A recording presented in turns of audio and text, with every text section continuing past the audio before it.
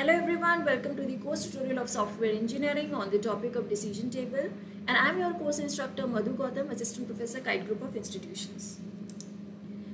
So in this lecture we will see about the decision table. Decision table is a brief visual representation for specifying which action to perform depending upon the given condition. The information is represented in decision table, which can also be represented in the form of decision trees, and in the programming language it is represented using if then else or the switch case statements. Decision tables specify which variable to be tested, what action to be taken, and the order of different actions.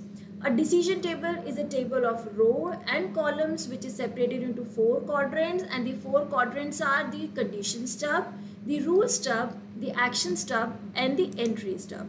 So this is the general format of the decision table. It generally contains the column which call the rules. And what is rule? Rule are the certain condition which when satisfy a certain action is performed. So this is an example of the payroll system, a decision table of a payroll system. This is the condition stub, this is the action stub, and these are the certain rules which when satisfy a action is performed, which is specified by this cross symbol. So if a employee worked less than 40 hours, then pay base salary, then this action will be performed. So this is an example of the decision table of the payroll system. So consider an example.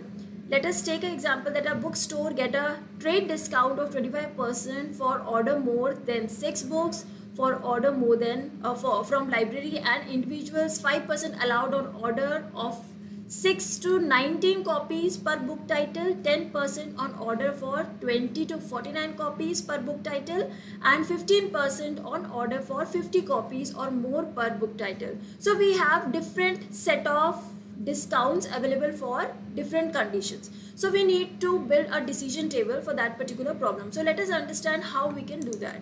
So this is a decision table. All the conditions are specified in this particular column, that is if column, and the action is specified in this particular column, that is called action, right? So this is specified by if and this is specified by then. So when a certain particular condition is met, we specify it by using this Y sign that which specify that this particular condition is being satisfied.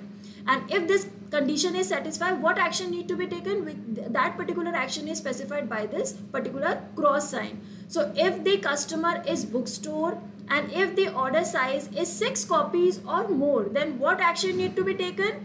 The discount of 25% will be given for that order. So these are certain rules, and on the basis of the these rules, or these are the certain actions which need to be taken. So developing decision table process requires the determination of the number of conditions that affect the decisions. The set of attribute actions must likewise be determined.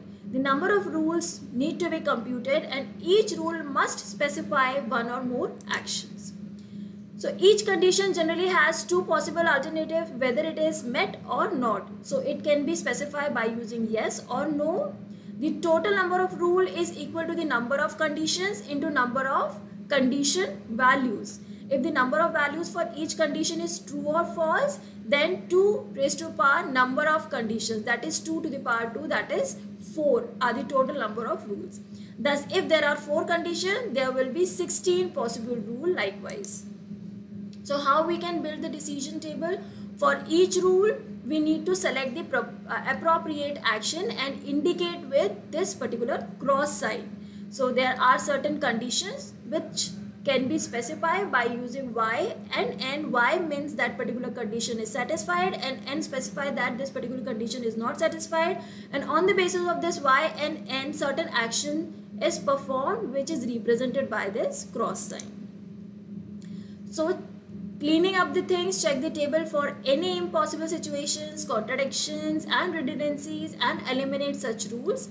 Rewrite the decision table with the most reduced set of rules. Rearranging the rule order is permissible if improve the user understanding. So merely building the decision table is not always necessary or sufficient. We need to refine our decision table. We need to remove all the redundancies, contradictions, and impossible values from the decision table and make it as simple and as possible, right? So this is the example how we can reduce or how we can improve our decision table. So this is the condition and the action column, and all the condition, whether they are satisfied or not, are specified by using Y and N, and the action corresponding to them are specified by this cross sign. So the 4 gray column can be combined into the single rule. Note that for each there was no order placed from the special catalog. In addition, rule 1 and 5 and rule 3 and 7 can be combined. Each pair product produce the same action, and each pair shares 2 common conditions. So if we have some pairs, which performs or which produce the same set of action, then we can combine them and reduce them into a one particular column. So like this, in this figure, this is Y and this is our column 1 and this is our column 5. So we can combine 1 and 5. This is our column 2 and 4. We can combine these two and make it one column. So if we have certain set of columns which produce the same action, then we can combine them and reduce that column from 2 to 1. This is what is happening in this particular slide. So we are combining column number 1 and column number 5. We are combining 2 and 4 because they are yielding the same result. Column number 3 and 7, and likewise we combine the column number 6 and 8. So this is the resultant table after combining these columns or reducing these columns into one. So this is our reduced decision table. The column 2 and 4 is reduced like this. Why? This particular condition is always satisfied. There is a contradiction in this particular case, so we left it blank. And this particular condition is always not satisfied and the corresponding action is taken. So likewise we combine all the rules like this. So this is the reduced table. The column 1 and 5 are reduced into a single row. Column 3 and 5 is reduced into the single column. Column 2 and 4 and column 6 and 8. Likewise we can reduce the decision table and thereby we can reduce the complexity of our decision table. So this is a final decision table after reducing all the columns, right? So initially we have 7 to 8 different columns, but depending upon the different conditions, depending upon the action taken, we have reduced our decision table into 3 columns, that is 1, 2 and 3, and all the action and the decision which is being depicted in this decision table is equivalent to what is depicted in the initial decision table, right? So these two decision tables are similar at that particular time. So it will eliminate the all unnecessary columns and unnecessary complexity in the decision table.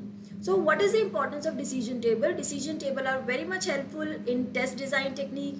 It helps testers to search the effect of combination of different input and other software states that must correctly implement business rule. It provides a regular way of stating complex business rule that is helpful for developer as well as for the tester. It assists in development process with developer to do a better job. Testing with all combinations might be impractical. A decision table is basically an outstanding technique used in both testing and requirement management. It is a structured exercise to prepare requirement when dealing with the complex business rule, and it is also used in model complicated logic. So decision table help us in many different ways in the software engineering, and we should reduce the complexity of decision table as much as we can do, right? So this is all about the decision table. Thank you.